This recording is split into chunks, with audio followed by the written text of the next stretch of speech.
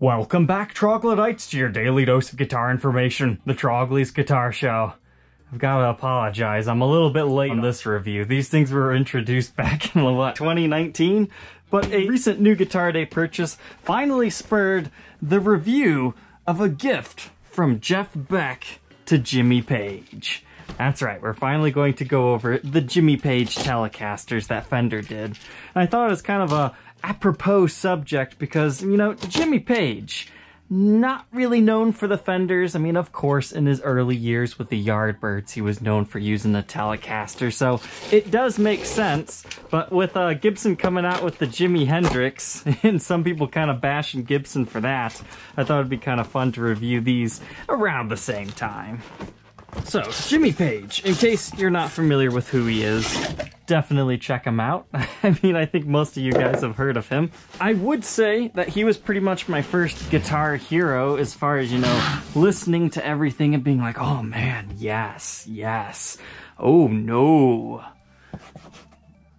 What's up with that? Big giant scratch on my case, brand new? Must have caught it on the staple. But anyways, he's the guitar player for Led Zeppelin, and my goodness, we cannot just talk about Led Zeppelin. It would take too long. They've got so many good songs, both acoustic and electric. I mean, you've heard of Stairway to Heaven, things like that. But he was gifted a guitar by Jeff Beck back in 1966, and it looked exactly like this. Man, what is going on here? This whole unboxing episode is just crazy. Like, look at how much space is here. The headstock's like all the way up there, just hardly even in the case. I guess before we go through the rest of the history, we better make sure this thing's okay.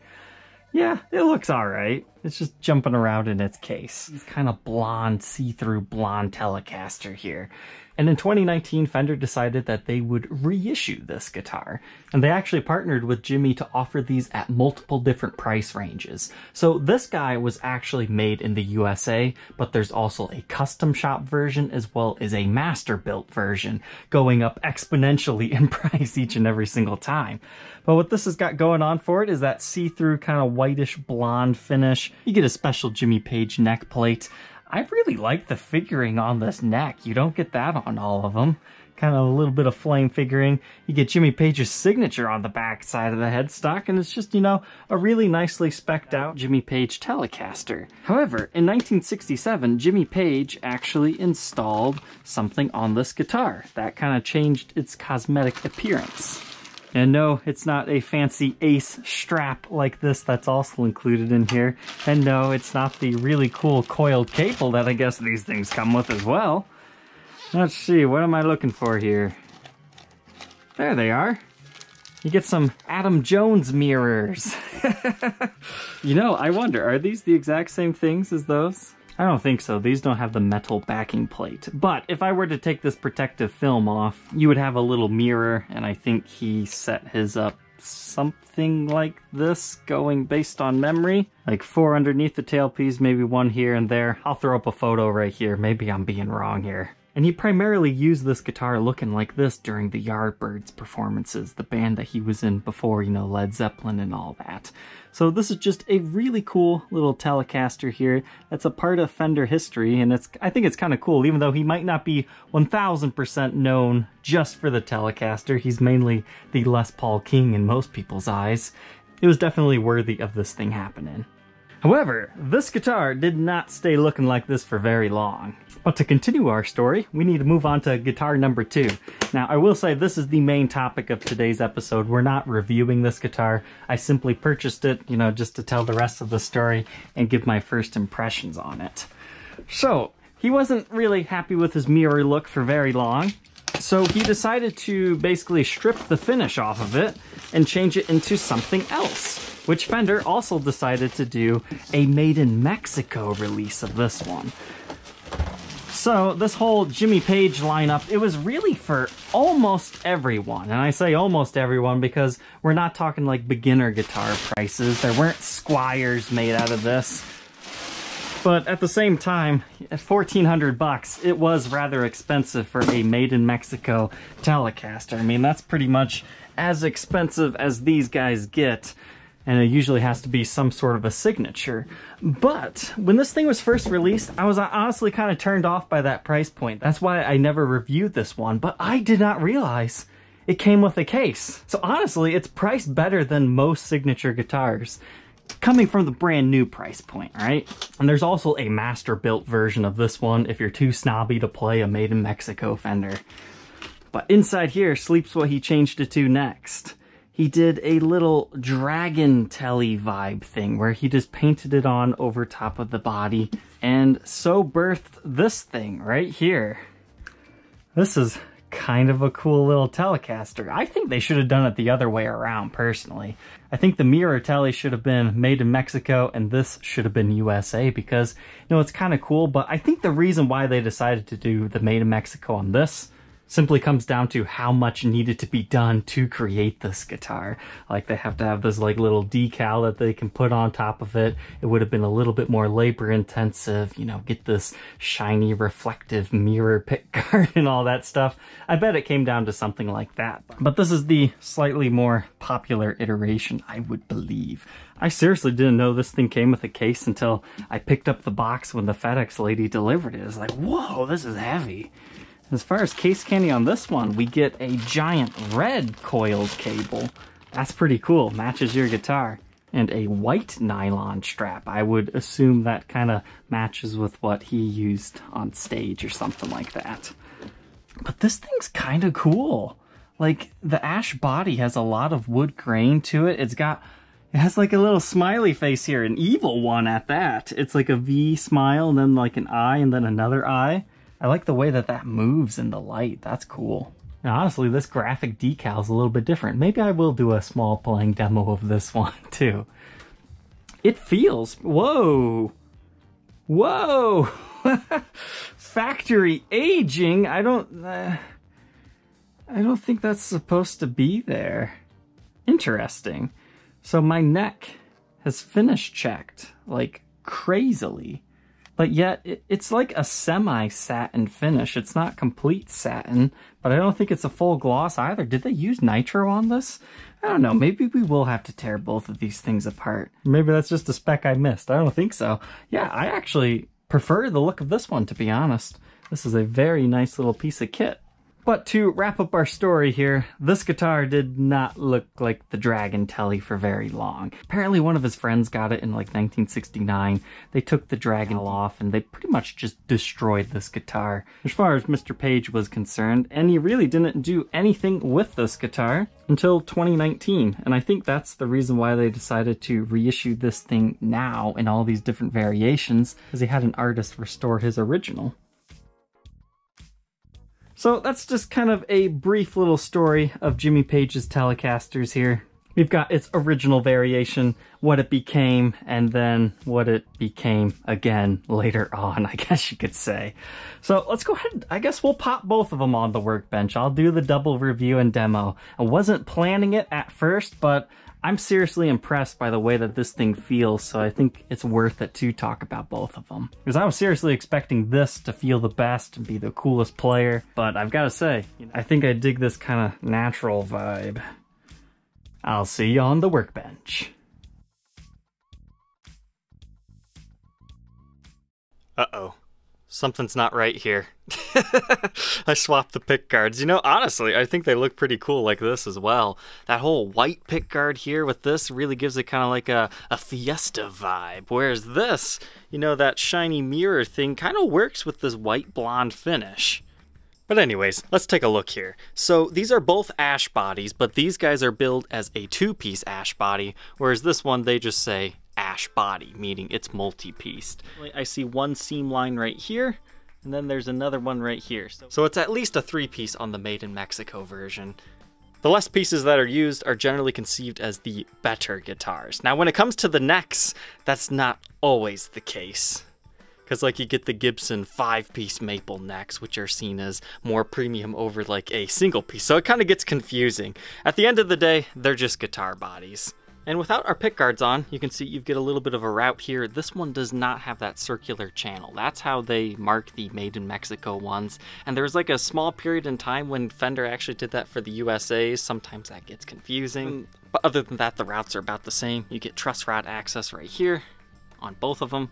And as far as the pickups go, in the USA version, they call them the Jimmy Page Custom 59 pickups. However, over here on the spec sheet, they called these guys the Jimmy Page Custom Tele pickups. So I believe that means they are slightly different. But looking on the bottom side, there doesn't appear to really be any type of markings, but they used kind of a rubber grommet that kind of helps you set the height.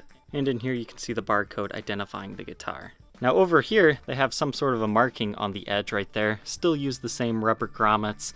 No barcode in here, but very similar routes. So it's looking like slightly higher end pickups in the USA version. As far as the bridge goes, it says Fender patent pending, and you get the ridge steel saddles. And that's the same on both of these. And the bottom side of this pickup kind of has a brass covering, and it says 59. Whereas this one has some red markings on it, but it still has the same general construction. And it looks like in here it says natural, and you kind of got a weird looking route there. This one does not have that extra little lip down there, and we've got some more of those barcodes. But you're going to notice right here, this can be both a string-through styled instrument as well as a top loader. Now directly from the factory, it's a top loader, so the strings go through here. But if you want to take them through the body for a different tonality, you can. And that's also true on the Made in Mexico version.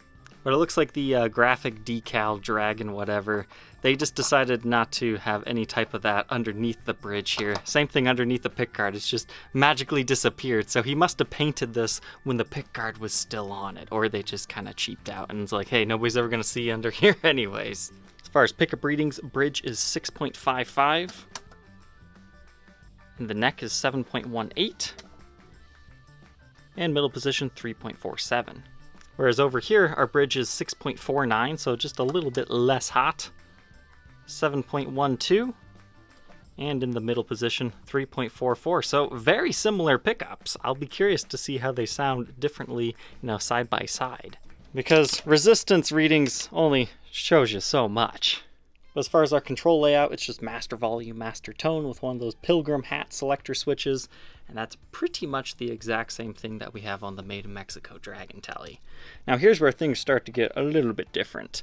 So take a look at this. We get the vintage braided wiring. You get a really nice Fender branded capacitor, 250K CTS pots, really nice high quality switch.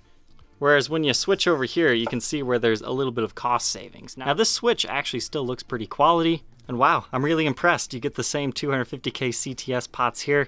The only thing that really looks different, I mean, besides the style of wire, this is just the plastic coated stuff, is the kind of cheaper little capacitor right here as compared to what the Fender one has. But here you can see the inside control cavity, and here's where they're hiding all their barcodes on the Mexican version. Whereas the USA, I mean, the routes definitely look a little bit cleaner here. They've got some sort of a yellow marking in there, but all of our other barcodes are within the pickup cavities. Now, as far as additional differences, this has a nitro finish, so it will naturally age. This will kind of turn a slightly yellowed hue over the time, whereas this is a poly finish. It looks like the way it's going to look. It won't age anywhere near as much as the nitro one. But at an $1,100 price difference, does it matter to you? That's something only you can decide here. But I do want to comment on this graphic. I thought it kind of looked cheesy in the stock photos, but in person, I like the way that it stands out on top of the guitar. I thought it would be flat just on the surface and then polyed over, but you can actually feel very slight differences in height here. I'm not going to be able to show that in camera, but this whole Dragon design really kind of stands up just a hair. It's not a lot, but you can definitely tell there's like a little bit of a dip whenever there's not actually a design. Whereas this, it's just, good Fender goodness here. But let's check out these pickguards. So this one, stock from the factory, it's just a one-ply white, nothing too fancy. But I was shocked when I took this thing apart. So I figured this would just be like some mirrored pickguard, right? Oh, it's two pickguards in one. So you've got just a natural clear one. Say you didn't like the reflective surface underneath it, you could just swap it out for that clear plastic. But this is just like a a flimsy paper sheet that's a reflective material. They just put that underneath the clear. That way you're not tearing apart the paper and you get the cool reflectiveness. So kind of interesting there. And what's great is if you scratch this all up, you could technically replace it. So besides the variances between the two styles, it mainly comes down to how many pieces of ash is your guitar made out of, like a little capacitor, and the types of wire that they use. And there is some light differences between the hardware. Like, for example, this is what they're using to mount the bridge. You can see how it doesn't have any threads up here. Whereas on the USA, it's completely threaded up and down. So even though the hardware looks the same, I'm sure there's some variances there as well. But now moving on to our neck here. I do want to say, straight out of the box, this was a fantastically dark fretboard. It looks pretty good now that I've also conditioned it up, but I kind of cherry picked this one from Sweetwater. I thought it was the nicest looking one that they currently had. Whereas I purchased this one directly from Fender's website. Honestly, the fretboard on this, not as impressed. Straight out of the box, it was very dry. I actually needed to condition this one. The frets are not quite as highly as polished. Whereas on the USA, I could tell right away that there was a little bit more attention to detail straight out of the box. I mean, Sweetwater does not do any fret polishing and stuff of the guitars. They just list them as they get them. But they list both of these as slab fretboards, and they gave them both the same neck profile. It's a Jimmy Page Custom Oval C. Pretty much the biggest difference here is this one has a vintage tinted nitrocellulose lacquer, whereas this, I actually had to call Fender up on this because I had never heard this term before. They call it road-worn nitro lacquer. So even though the body is poly, this is still nitro, and I guess it is factory. I called up Fender and everything, and I asked them, hey, is that supposed to be like that, all the finish checking on this neck? And they said yes. They were even surprised by it too. They get a bunch of calls about that, I guess. So they might not all be as heavily checked as this one, but even if you buy one brand new, just like I did, you will have some amount of finish checking. And it's not always ever apparent, but when you get it in the light just right, you can see it. But it has like a satin feel to it. It's not complete satin, but it's not complete gloss. I would honestly think most people would prefer this neck over this one. I mean, unless you like the super glossy stuff. But they both utilize the same vintage fret wire, they call it. 21 frets with the white dot inlays. 7 1/4 inch radius with a 25.5 inch scale length. It's all the same between these guys, so we'll have to see how they feel different. I mean, pretty much the only difference on the neck here comes down to our nut material. This is a bone nut, whereas this is a synthetic bone nut. And you can tell this one's kind of got some scratching and whatnot going on here, whereas this one looks a little bit more refined. Something else I noticed here is the headstock shape itself. Take a look at this.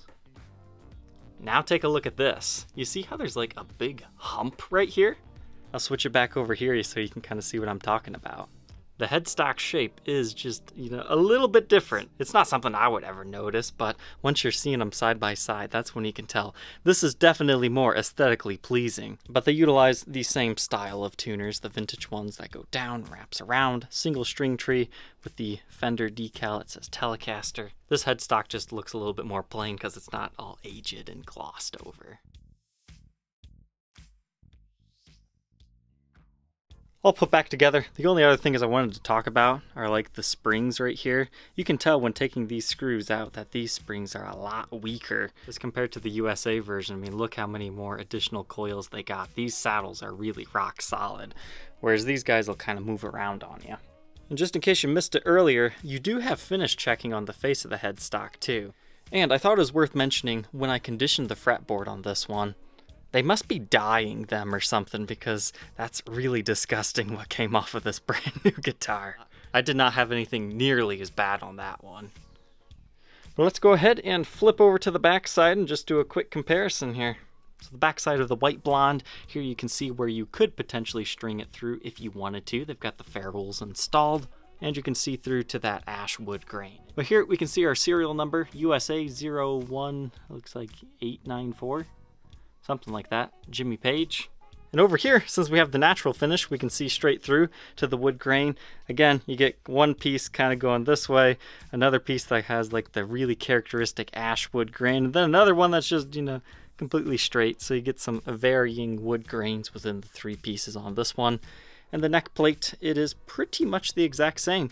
This one is MXN for Mexican 03348.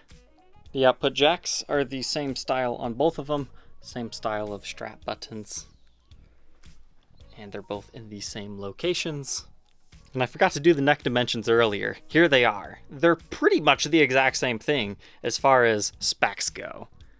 But this neck, once again, it's got all that finish checking. I'm trying to show it at an angle that it shows up. I mean, this is that forced air kind of finish checking. It's not done with like a razor blade or anything. I think they do it with like a canned air technique or something like that. It's been a while since I've looked up how to age a guitar. Maybe not necessarily realistic looking aging, but it's better than the razor blade technique in my opinion. But you have a Jimmy Page decal signature on the back of this one. You can see the Kluson style tuners, real Kluson tuners, so these will be nicer quality, but as far as the decal itself, it looks the exact same. And again, this one, likely higher quality woods, so here you can kind of see the color difference between the two of those. So now that I've seen both of these, I've got to say, I'm impressed by this guitar. I thought I was going to get it and just be like, oh yeah, it's an inferior version of this guy, but it's not. So far, I mean, we haven't plugged them in and see how they felt. I mean, the neck on this one and the fretboard definitely feels better, like the fretwork was taken care of a bit more. I mean, this is clearly the nicer fretboard out of the two of these guys. But is it really worth the $1,100 price difference if you're just trying to decide which one you should get because you can only buy one?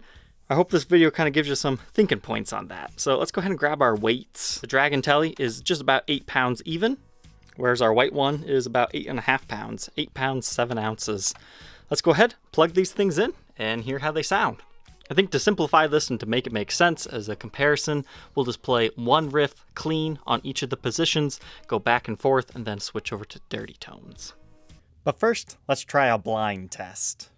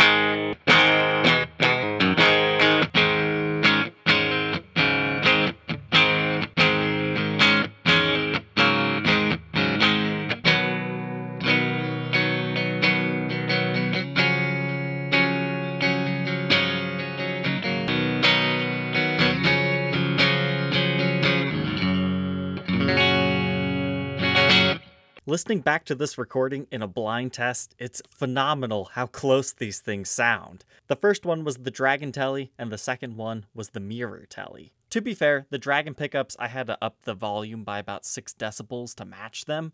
And I think throughout this playing demo, I tend to prefer the Mirror Tele because it was louder. It also just generally sounds more round and full. But as far as like the tonal differences, there's not a lot until we get to the distorted tones. So let's go ahead and compare some Led Zeppelin riffs against each other just for fun.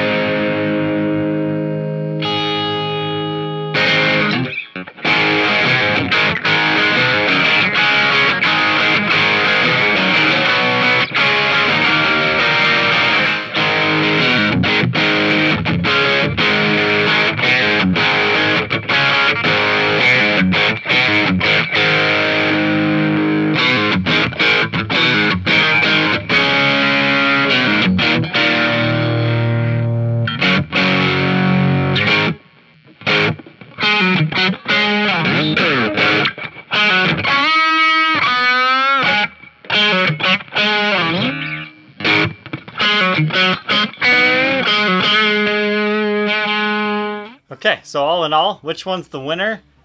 This one by like a mile. Like, the difference between these two is drastic. I think they're going to sound kind of similar, but this one a little bit thinner, because this one just seemed to have more beef in general. But the biggest difference here is the way the neck feels. My goodness. This neck is so smooth, the fretboard feels great. This one, it's like a dry log. It really doesn't feel that nice. This one has a little bit sharper of corners, whereas this one's nice and rolled. It has nothing to do with cosmetic appearance. It's everything to do with how it feels to play. If I could put this neck on this guitar with these electronics, I think then, yes, I would prefer the looks of this one, because this one, it's a little bit bland without the mirrors on it anyways. But this was clearly the winner. So if money is no object for you, go for this one, no doubt about that. But I guess if money's no object, you might as well go for the $25,000 plus master builds then. But if you're just trying to decide between these two which one you want to buy, as far as playability goes, 1000% go the USA route. I'm not saying this is a bad guitar, it just needs a lot more setup work. For an extra $400 to round the fretboard edges and give it a PLEK job, this would easily rival that, but you would still have the pickups that aren't quite as nice as the USA one. And normally I'm a big fan of like the satin finish necks, and even though this one's closer to that, I think this time I've got to give it to the gloss neck on this one. So, troglodytes, I hope you enjoyed getting to check out the two Jimmy Page Telecasters. Better late than never. Let me know which one you preferred down in the comment section, and we will see you guys tomorrow on the next episode. Take care.